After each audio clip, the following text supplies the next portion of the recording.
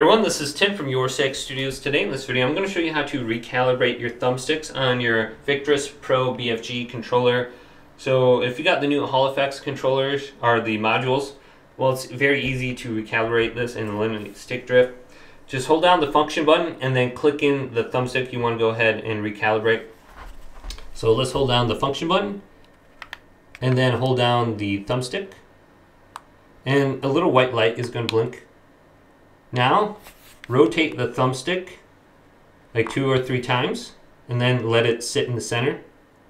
And then press the function button. Let's do the other side too. So hold this down, hold down the thumbstick. Now I can go ahead and let go and rotate it around 2 or 3 times. Let it set in the center. Press the function button and it should now be remapped.